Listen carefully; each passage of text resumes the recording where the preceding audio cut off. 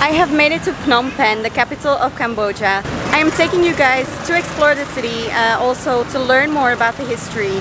And the first stop is the night market. I'm also reunited with the girls that I've been traveling with at the start of my Cambodia trip, but we split up when I went to the second island, and now we are back together. After arriving in Phnom Penh, the first thing on the agenda was visiting the night market. The night market was located right around the corner of our hostel. Aside from clothes and other stuff, the main reason we went there was food. Lots of cheap food. From the traditional skewers with pretty much anything you can think of, to fresh spring rolls, seafood, giant deep-fried shrimp, noodles, and so much more.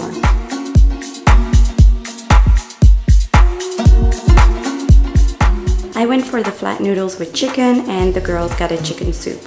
After that, we went for some fresh coconut ice cream, a must try in Asia.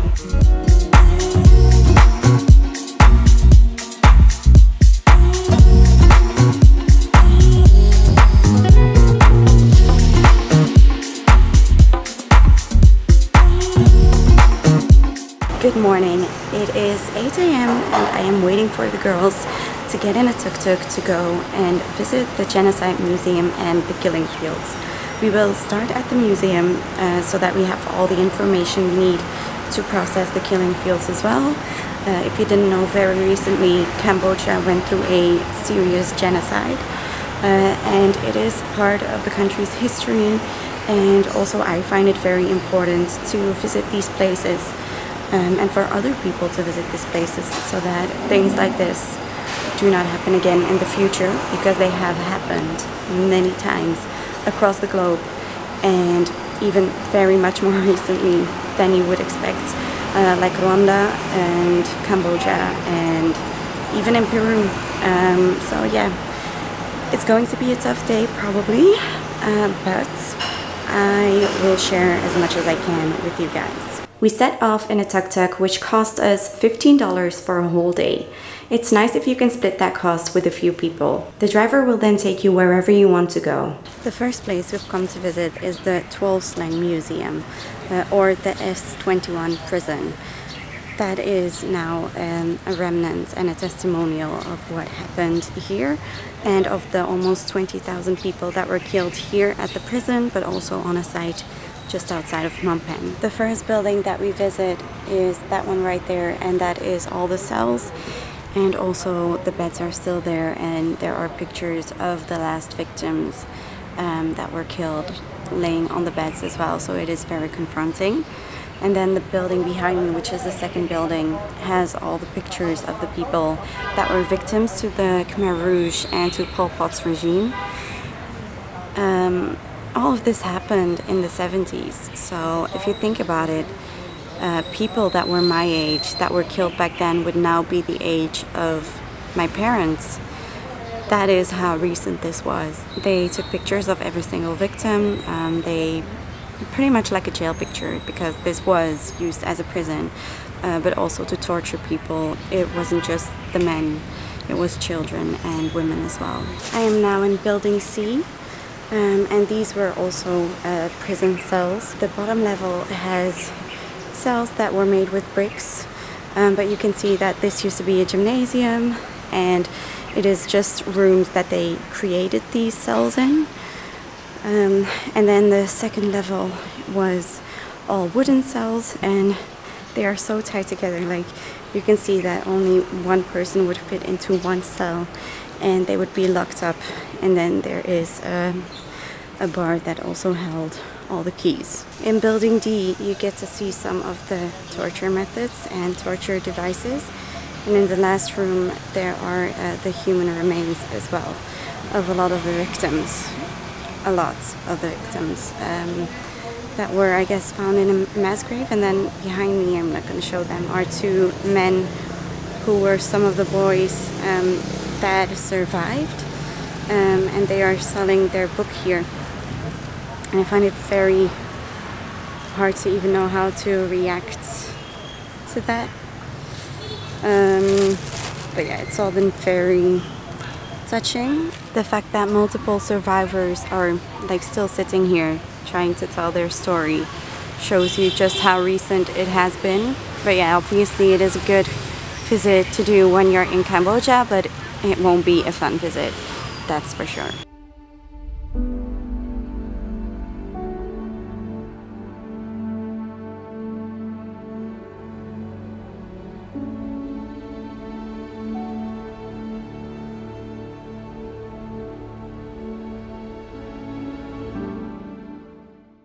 In 1975, Pol Pot and his Khmer Rouge regime, which was basically a communist dictatorship, took control over Phnom Penh and Cambodia. And in the years that followed, between 1.5 and 2 million people were brutally slaughtered when they were seen as a threat to the communist regime. So the first visit was the S21 prison. And now we are at the Choeung killing fields, and basically the people from the prison and so many others were transported here to be executed and were buried in a ton of mass graves. One even had up to 450 people buried in it. Today it is a place where people come to commemorate the people who have lost their lives, but also to learn about this history so that it will not repeat itself. In this monument on site, you can see the human remains that were found in the mass graves. Along with this, another chilling location is the tree where they killed children by hitting their heads against this tree, to then throw them into this mass grave. What happened here in Cambodia and what happened in Europe in the Second World War, etc., it always boils down to the same thing, and it's people believing or making people believe that other people are the enemy or that they are going to take things from them. And nowadays that is what I feel I see a lot in Europe as well, with the immigrant crisis and the fact that extreme right is rising so much. Honestly terrifies me, and that's all I'm gonna say about it, but I feel very strongly about it.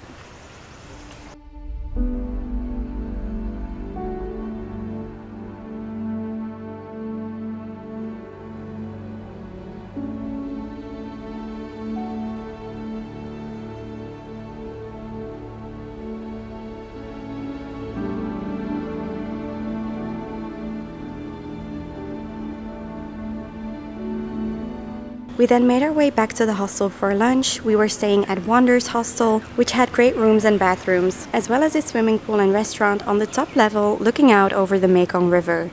The food wasn't incredible, but decent, and at night the view was really cool. In the afternoon we are now seeing the main sights of the city, and it is very hard to walk anywhere because the sidewalks are full of scooters, and I feel like we've been walking double kilometers because there are so many obstacles in the way. This thing behind me is the Wat Phnom Penh, and this pagoda, which you can see right there at the top, is a big white pagoda, and it is the burial place of the last king of Angkor Wat.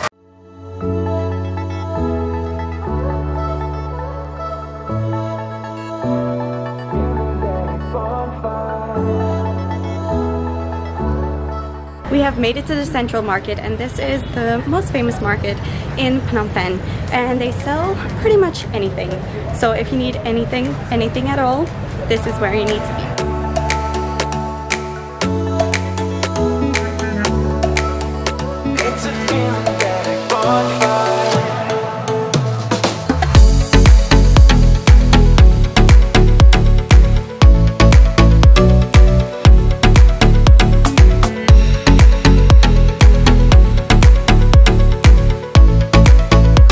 We have now arrived at the Royal Palace, and at the moment unfortunately it is closed. You cannot visit it. It has been ever since COVID started, but we are trying to see if we can catch a glimpse from the outside, and it seems like that should be the Royal Palace. Yeah, no, that was the National Museum and the gardens of the Royal Palace. So we are just going to continue a bit further and then make our way back to the hostel along the river side.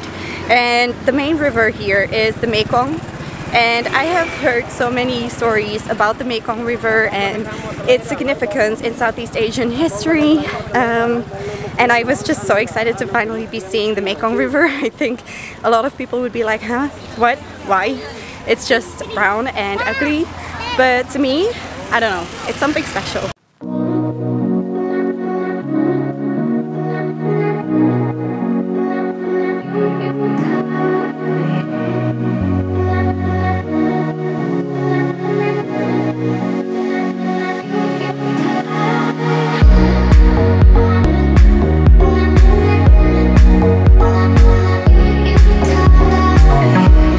Good morning! I have made it to the airport of Phnom Penh to go back to Thailand. I left the hostel at about 6 and I arrived around 7. I took a Grab, so it was a tuk-tuk that I ordered through the app, and it just cost me a few dollars.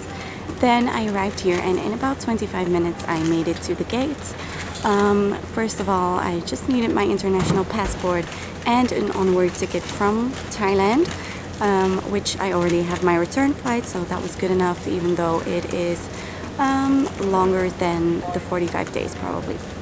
And then I went through the passport check. There was only one person in front of me, and same for the other, the bags check. So now I am getting a fancy Starbucks drink because I have so much cash left. Well, it looks like a lot. It's probably just a few dollars.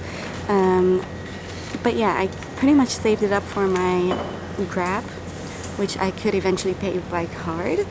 And yeah, also dinner I eventually paid by card. So I think that means I need to buy either a souvenir or lots of snacks. And if you know me by now, it'll probably be lots of snacks.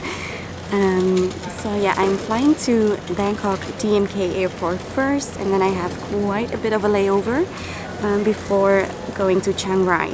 I'm flying to Chiang Rai because I want to see the two temples, but I didn't want to go there all the way from Chiang Mai, so I'm kind of also saving a trip there. Time management, it's all about time management because I have so many places to see and so little time. So yeah, let's see how the journey goes. That is it for the Cambodia videos for now. Unfortunately, I have loved every single minute. Well, I wouldn't say every single minute, but almost every single minute that I've spent here. Cambodia has exceeded all my expectations, and I hope that it has come across that way.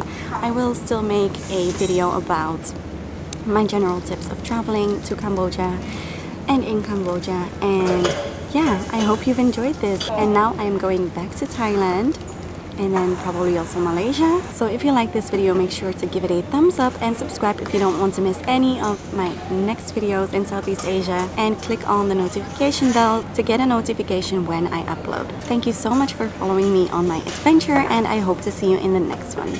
Bye!